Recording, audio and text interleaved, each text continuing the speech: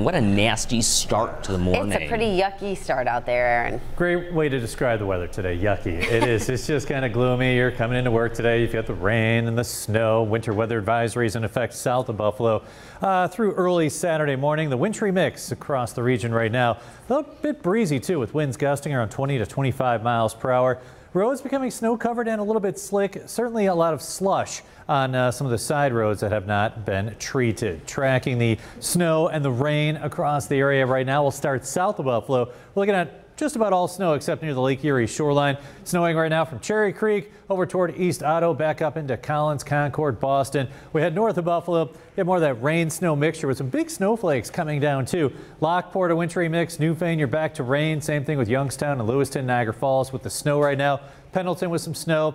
Medina, Albion dealing with snow at the moment. Here in Buffalo, low clouds, a little drizzle right here in downtown Buffalo, but you head east away from the lake. Lancaster, Elma, East Aurora, into Hamburg, you have the snow. Currently, you'll notice with the cloud cover being quite low and a few raindrops on our camera lens, 35 degrees, winds out of the southwest at 18 miles per hour. Just stepped outside. We have that light rain here in downtown Buffalo. 35 in Niagara Falls, 33 in Jamestown. Akron 33, Oakfield the freezing mark, Medina 33 degrees, Newfane 35. Rain and snow this morning, becoming mostly snow this afternoon, and the bulk of that snow will be south of Buffalo, where that snow will continue into early Saturday. Snow totals from right now through early Saturday morning.